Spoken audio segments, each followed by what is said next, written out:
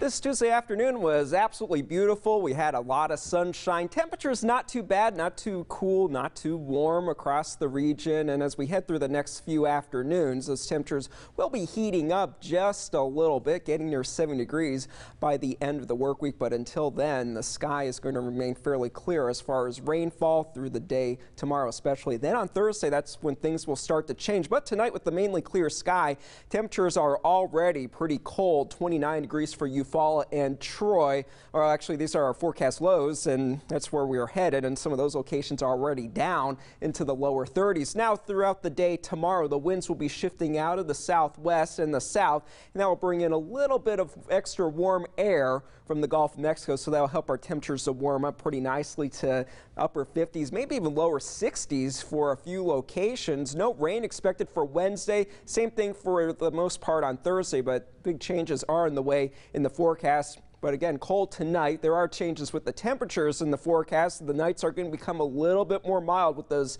southerly winds and extra moisture in place. Those afternoons will certainly be warming up, and that's going to be coming in with high rain chances to end the work week. Our computer model guidance has actually updated, indicating that maybe that heaviest rain will come in a little bit sooner. So these temperatures on Thursday and Friday with that southerly breeze will be on the warm side, and then as that system clears out, conditions will start to cool off a bit, upper 50s, maybe getting close to the lower 60s for some locations. But all in all, not too bad as far as the temperature forecast in the next 7 days. High pressure is in control of our weather right now. It is starting to weaken and will be shifting off to the east, and the winds around that will be coming out of the south, and cloud cover will be increasing. We'll start to see some of that stream in tonight, but this is the next storm system that we are tracking. It's going to be picking up a lot of Gulf moisture as it progresses eastwardly.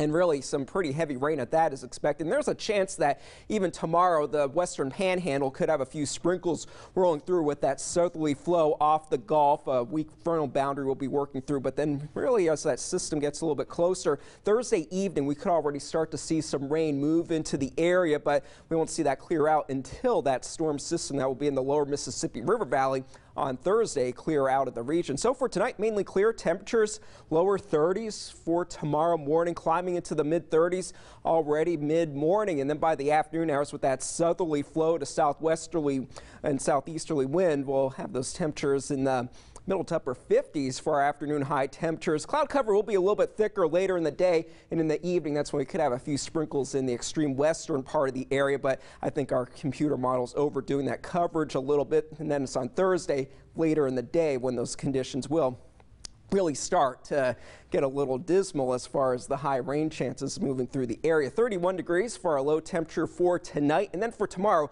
mix of sun and clouds expected, upper 50s to lower 60s. It's still going to be a cool day. We should be in the lower 60s for our afternoon high temperatures. Actually, the average right now is 63 for what we'd expect as far as those